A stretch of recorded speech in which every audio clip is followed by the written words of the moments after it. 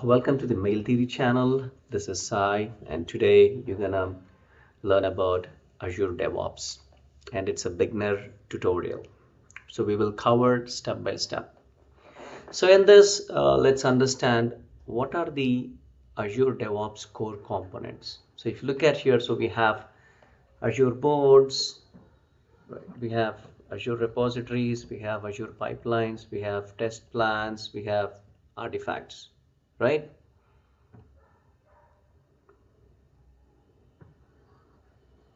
So these are the few very core components like we'll be using across DevOps. Okay. Now, what exactly the Azure boards will do? So it will say it will give you like you can plan your Azure DevOps project, and you can track to understand what is the how much percentage it got completed, pending, successful, depending upon the number of tasks. Okay, and the Azure repositories is nothing but where you will be hosting your kind of a Git repositories, where you will be doing all the code pull, push, and all that. This and the third one is about the pipelines, the Azure pipelines, where you will connect your code deployments to cloud environments, to any other tools for integration. Okay, and for the especially for the deployment. And the test plans is about because this is a code based the environment, so you need to test kind of a regression testing, performance testing, yes, using various tools only. And the Azure artifacts is nothing but where you will create your packages. Yeah, it can be Java, it can be .NET, or it can be another language packages like for example, because dependencies also and all that. Okay, so this is about the introducing Azure DevOps. Okay, now quickly let's see how exactly this looks in the Azure DevOps portal. Okay, now if I go to here, I would like to open a new DevOps.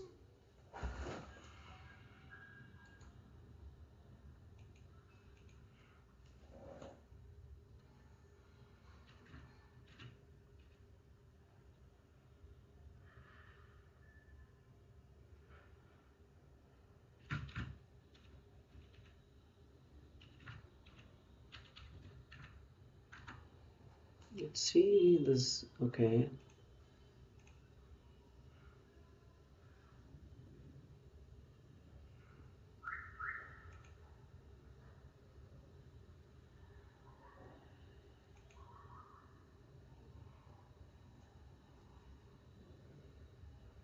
it's asking for me to sign into the Visual Studio.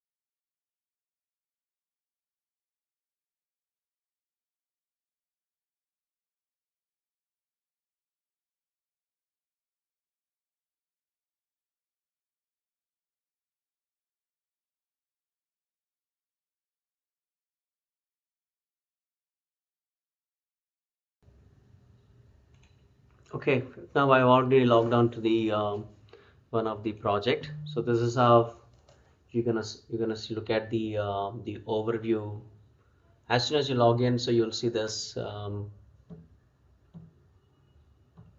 DevOps symbol here. Okay, and your account is here. I need to change my color so that I want to use yellow. So this is how it's gonna show, like, your overview, your dashboards,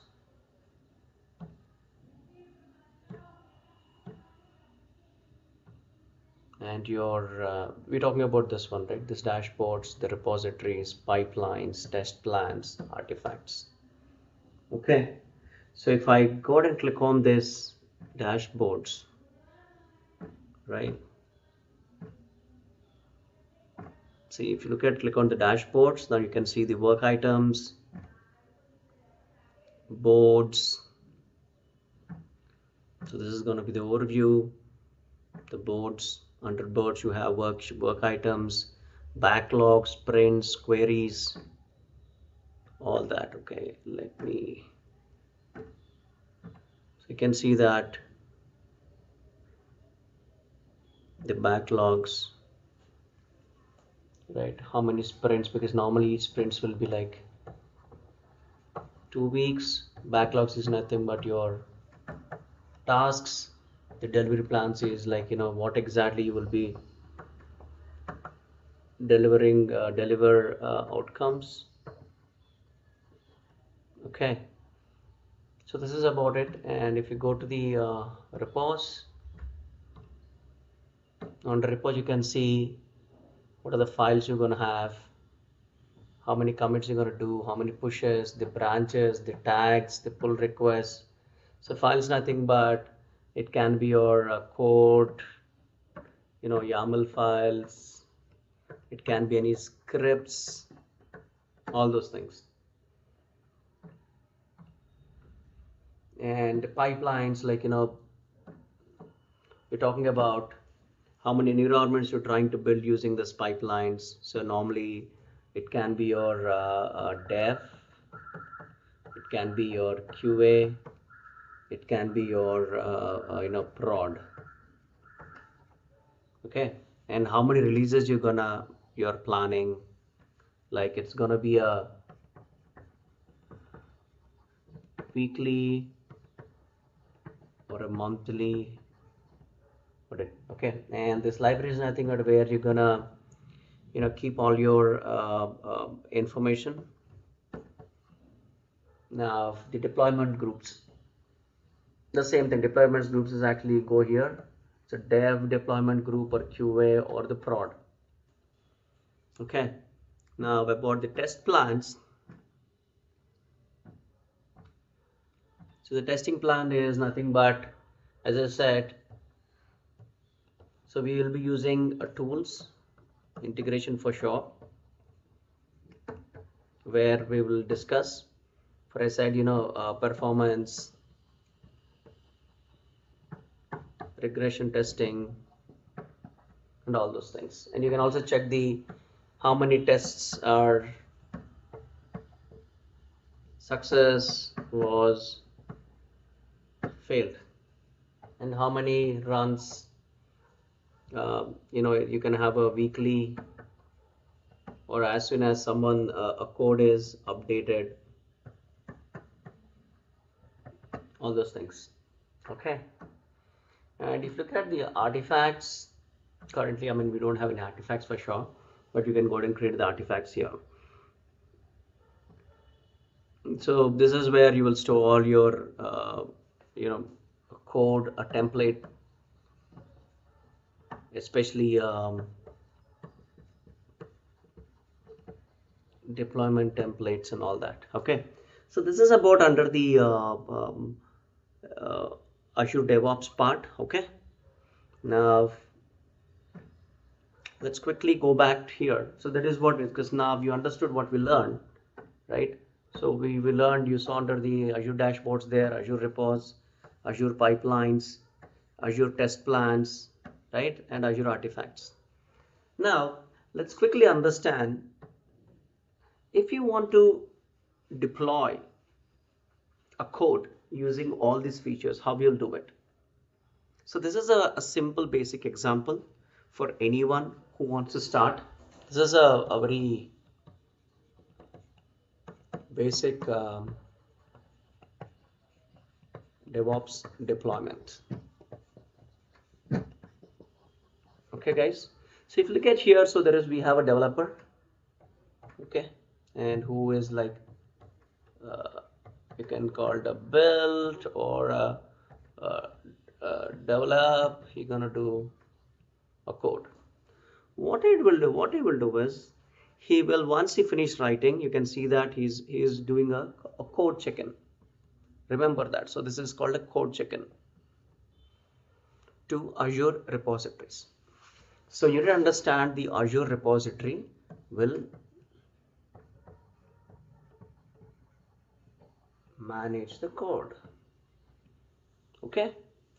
And now you understand we have a branching. So you will be having different branching. Like you can see here that we have a development branch, you have a UAT branch, you have a master branch. Okay. So this is what it is. And every time a developer develops, so it's kind of feature wise, as we saw, like, under the dashboards.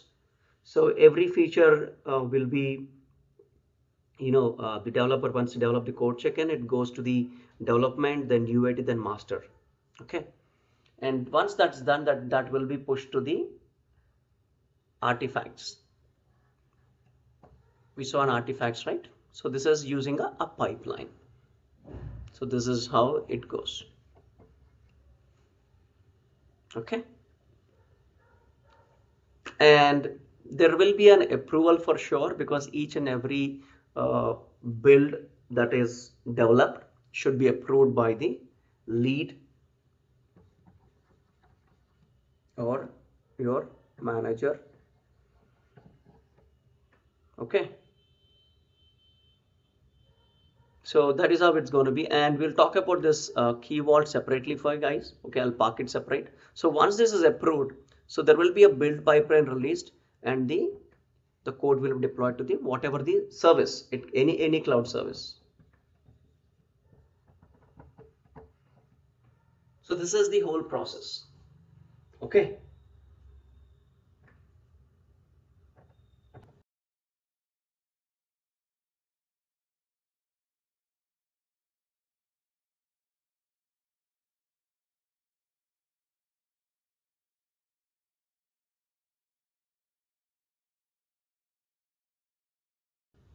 So you clearly understood like how exactly these Azure dashboards, repositories, pipeline, test plan, and artifacts will be used in this example. Okay. Now let's quickly go to the 1 second. So here I forgot to tell you something. So if you look at the testing, there is no testing here in this, right? There is no testing included.